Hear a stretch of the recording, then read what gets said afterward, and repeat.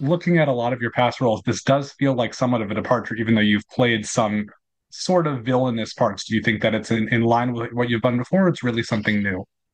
I mean, I think everything that I do is something new. I hope not to be the kind of person that just regurgitates any kind of acting or roles or things like that. I try to come at every part that I get with a sense of trying to discover it along with the audience. So I think it's something exciting and new and dangerous and fun and vastly entertaining. Were there any challenges to the role that you found? See what I was saying above about the freezing cold temperatures in Calgary.